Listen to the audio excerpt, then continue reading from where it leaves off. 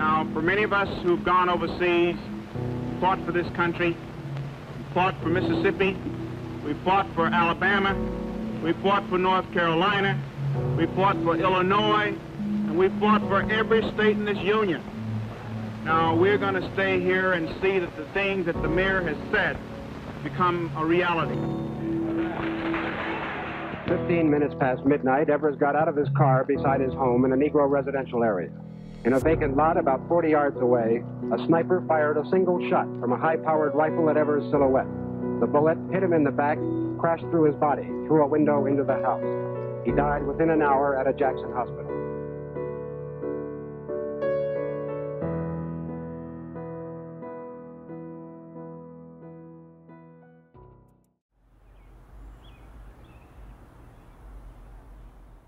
You're in the former home of Medgar Wiley Evers and Merle Evers in Jackson, Mississippi. Our address is 2332 Margaret Walker Drive. Medgar was born and raised in a little town called Decatur, Mississippi.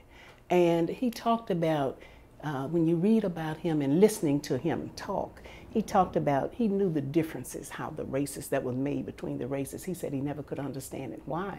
He talked about having white playmates. He had this friend. It was only after he got to, they would hunt and fish together. It was only about when this friend got to be the age of 16 that they separated, went their different ways.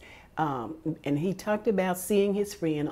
He was going downtown and he saw his friend standing on the corner with some other whites. And he said, of course, they called him nigger. His friend did so, but he noticed his friend dropped his head when he said it. And so that's what kind of situation he grew up in.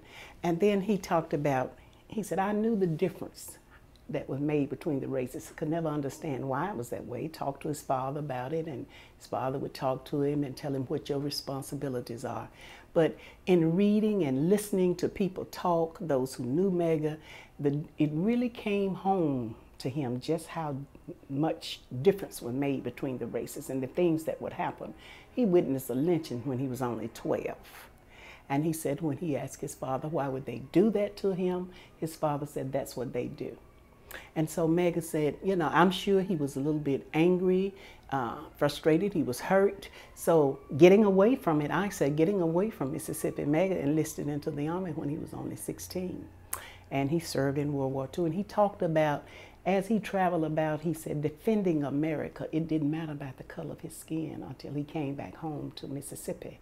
And on his 21st birthday, he tried to register to vote. He and his brother Charles, who was also a veteran, and other veterans. He said these group of white men turned them around with shotguns, ran them off with shotguns. And Medgar said, we ran. We did not go up against those men. But it made Medgar get serious. And that's when he got back into, he finished his other 2 years of high school at Alcorn. It was Alcorn College then, now Alcorn University. And he enrolled in college, majoring in business administration. After Medgar graduated from Alcorn and moved to Mount Bayou, Mississippi. And he was up in Mount Bayou at that time was an all-black town. It was founded by blacks and it was run by blacks. And this young man named T.R.M. Howard lived in Mount Bayou, who was a black man who was rich. And he had this insurance company. So he gave Medgar his first job of selling insurance for him. And Medgar said he started out in the little town of Clarksdale, Mississippi, selling insurance. And then he ventured out onto the plantations. And that's where he was selling people, trying to sell insurance out there. And Medgar began to look at some of the conditions under which these people were living. And also, he talked about black people not even knowing what insurance was.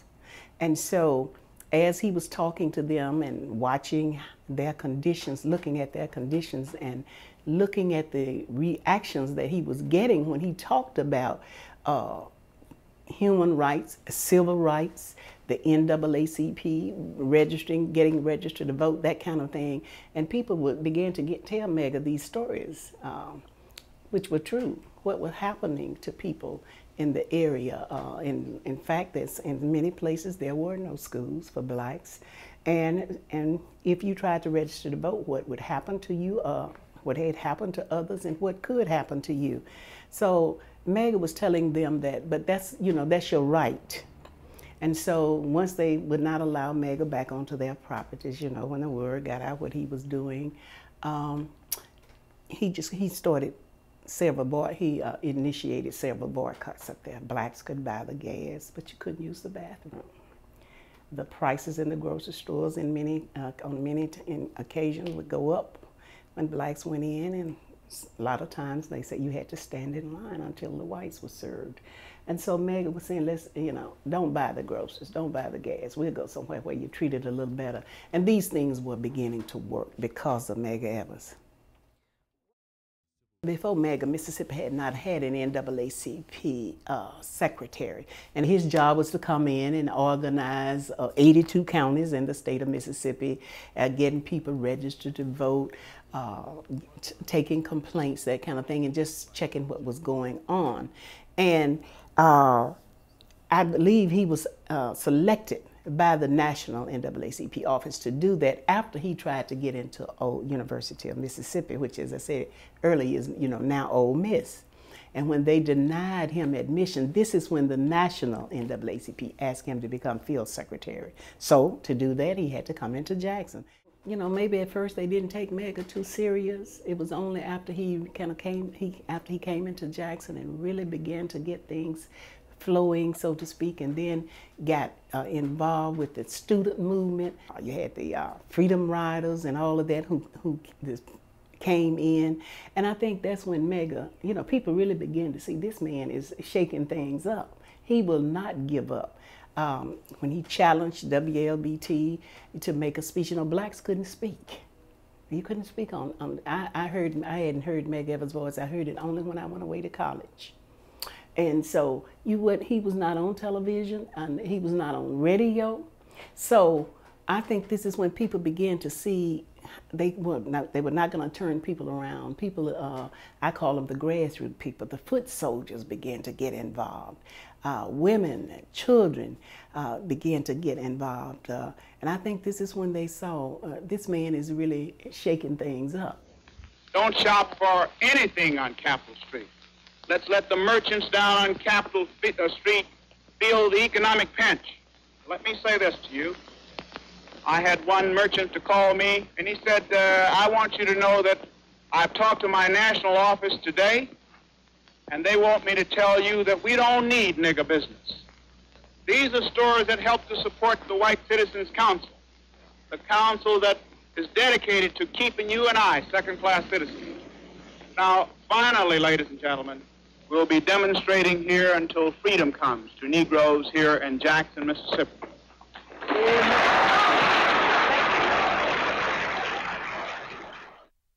This is where Medgar and his family came to live in 1955. And it was historic in itself in that Medgar and his family came into this neighborhood after he became field secretary. This was a neighborhood that was being, well, it was a subdivision that was being developed by two young black World War II veterans. This had never happened before in Jackson, Mississippi, probably in the state of Mississippi. But these two veterans was developing a one-street subdivision. And they were constructing homes for what they call professional, middle-class professional blacks. You had your lawyers, your doctors, your teachers, business owners living on this one street subdivision. And then they were going to place this subdivision in between two white subdivisions. It was kind of like a trial thing. And this is where Medgar came. He selected this particular lot because it was a house on the left and it was one on the right. And Medgar knew what was happening and or what could happen. He knew the things that were happening to the family, the threats that were being made, those kinds of things. So he came in changing his house plans. For instance, he didn't want a front door. So this is basically the only house in the area that does not have a front door. And he asked that because he said he wanted his main entrance through the carport. And he was going to teach his family that when they come into the driveway, they were always going to exit the car on the passenger side. That way they could use the wall in the car as a means of protection. The windows on the east wall are higher than other windows, higher than houses that look like this on this street. The first year of the house, they were here. Someone shot through the this window, the living room window. And so that's when Mrs. Evers said, Medgar said, put the kids on the floor so they would be lower than the windows, the beds would be. The second time it was shot in through was through their bedroom window. So this is when they all got on the floor. And so she talked about sometimes she would sleep with a gun and Medgar with a pistol if he was here, vice versa. But she, as I said, she was protecting her kids just as Medgar was. You know, Medgar knew his life. He knew people was following him. That's why he took all of these precautions. He talked about, in meetings, he talked about when he would get a car, he had this mechanic friend, he would take it to him and have it souped up, so to speak, to outrun people who would you know, chase him, these kinds of things. So that's why, you know, sometimes I think you have a calling and you cannot let go. And I believe that's the way it was with Medgar. That's what he would talk about. I've had a number of threatening calls, people calling me saying that they were going to kill me, saying that they were going to blow my home up, and saying that I only had a few hours to live. 15 minutes past midnight, Evers got out of his car beside his home in a Negro residential area.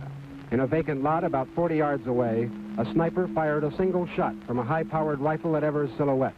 The bullet hit him in the back, crashed through his body, through a window into the house. Mrs. Evers talked about she and her kids, you know, in the back of the house, and hearing Medgar drive up and not coming into the house. And then she heard the shots, and she said, my kids began crawling across the floor to go to the bathroom because they had told Medgar, should something happen, the safest place in the house is the bathtub.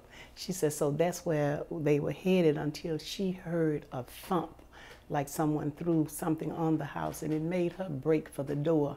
And she said when she opened the door, Medgar was staggering, coming around her car, trying to get to this door.